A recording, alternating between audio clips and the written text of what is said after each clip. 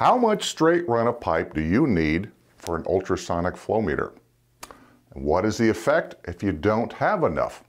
Coming up next, flow hydraulics and their effect on ultrasonic flow meters on our tech review.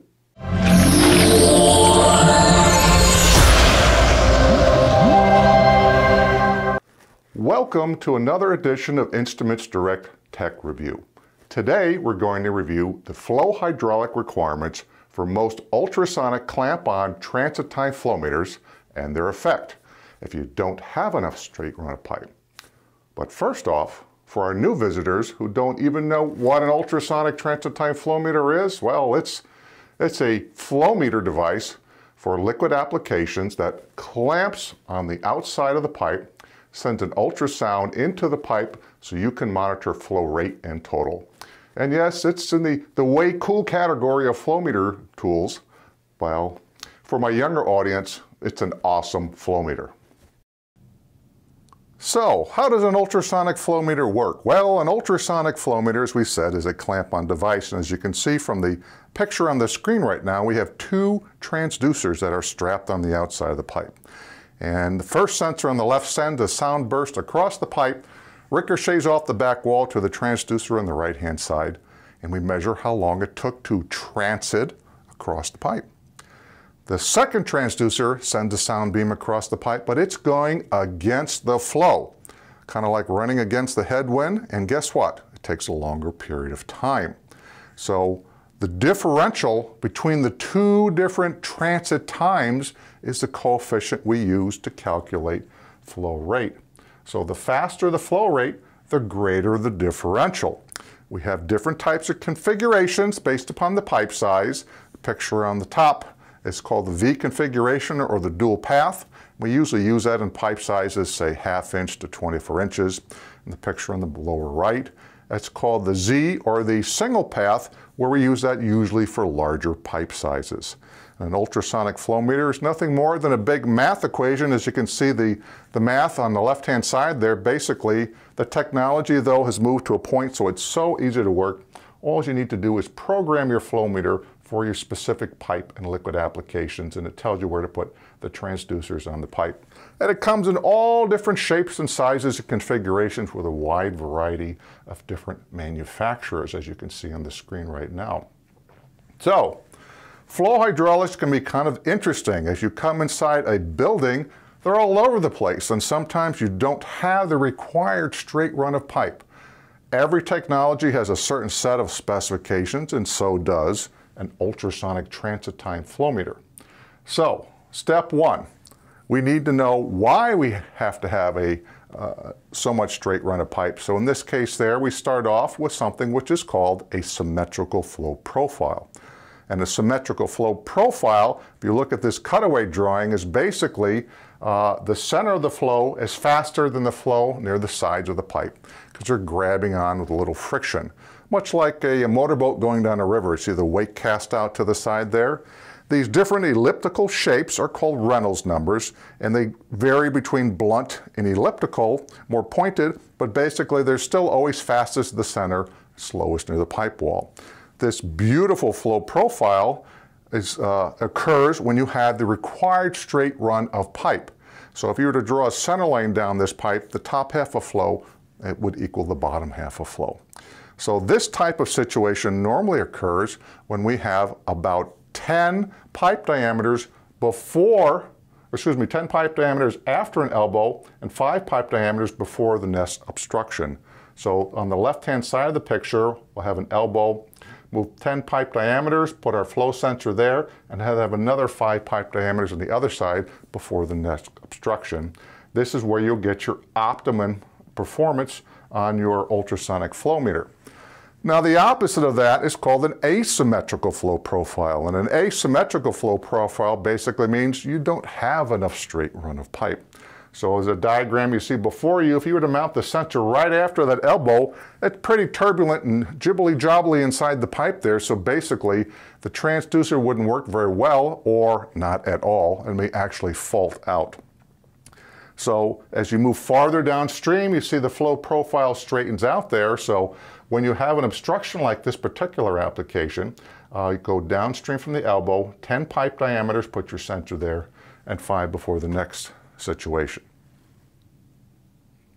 So here is a perfect installation. As I said, the transit time technology is a math equation, so we know before we even start to play the game where the transducers are going on the pipe.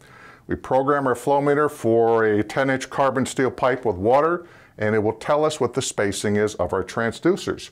So it's expecting where the signal will come out across the pipe. So in this case here, we go and turn our flow meter on, we install the sensors correctly, and the sound beam goes from one sensor to the other, and then we get our signal. Everything's perfect, accuracy is great. Now, what do? What if we didn't have enough straight run of pipe? Well, if we don't have enough straight run of pipe, you can see the flow profile might be a little off-centered there. It may not be perfect. We may not get the optimum flow profile that we're looking for, and we may not even get a signal. Because you see the path, as you can see, wander downstream there, so in order for us to actually catch that signal, we may have to move our transducer to the new position there. But if we do that, we are going outside the math equation, and therefore we may not get our optimum performance or accuracies on the flow meter. So as you can see, the effect is if you don't have enough straight run of pipe, you may have to go outside the box to get a reading. Now, what if we had a situation where we had short run of pipe and a wide varying flow? Well, then the flow profile can be all over the place there, and you may be able to get flow in the morning, come back to the same spot and not get flow in the afternoon. That's because the flow profile changed, and therefore the point of injection across the pipe and the reception on the other side could actually be different.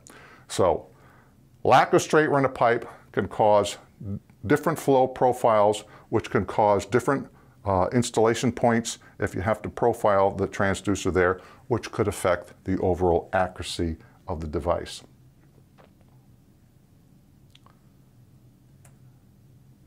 Now, what if we had an application with lots of aeration? A transit time flow meter traditionally works with no suspended solids, unlike a Doppler flow meter, and you basically need ultra pure liquid, sewage, but not sludge. Most clamp-on ultrasonic transit time flow meters tend to work for around ultra pure liquids up to about 2% suspended solids as a generic statement. Now, if you put this on an application with lots of aeration, look at that. The beam circuit is broken. So if you have lots of chunks of stuff or lots of aeration, a transit time flow meter can have some problem with the flow hydraulics and get no reading at all. Now, here we've installed the two transducers in the V configuration or the dual path situation here, and the same thing applies. So you can see the perfect symmetrical flow profile. We put the transducers where they're supposed to be. The gazinta equals the gazada, then we have their differential, and we monitor flow properly.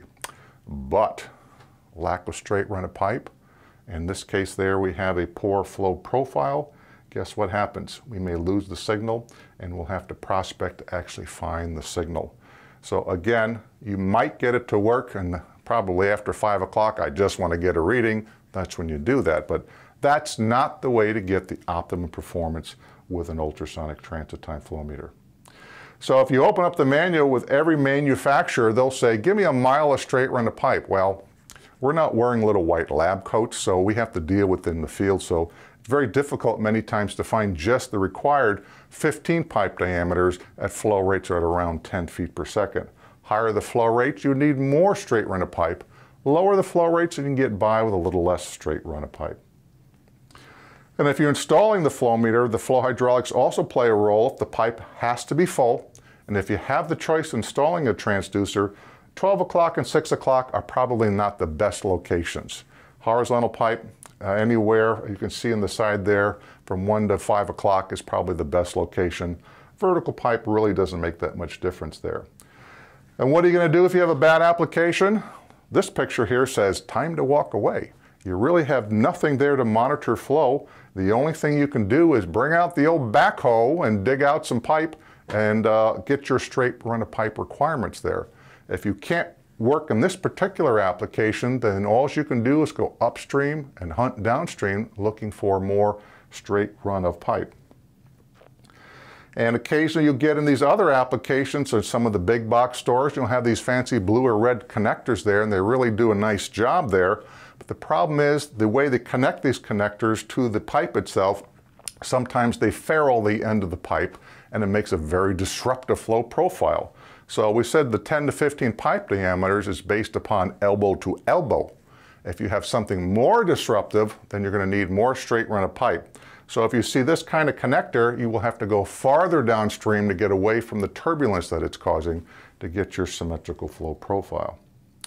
And then even some applications where you have to go get a ladder, you got to get a catwalk, you need to prep the pipe, and if you have an insulated pipe, you have to remove the installation. So finding a good application sometimes takes a little more effort than actually installing the ultrasonic transit time flow meter on your application. And then even if you go out in the field there, again, some of the installation or insulation can be very problematic there, and you may require a specialist to prep the pipe for you, such as this process control installation here. It may have metal installation on the outside of the pipe, or they have the pretty installation on the outside of the pipe. So walk through your application, and if there's some preparatory work to get ready so you can get on the pipe, get that done beforehand there, and it'll save you a lot of time and labor there. So when you're in the field, the first thing you need to do is scope out your application there and decide where you're going to put your transducers on the pipe. Locate your pipe, a total footprint of about 15 diameters between elbow, and you'd go downstream about 2/3 of that available footprint, and that's where you would put your transducers.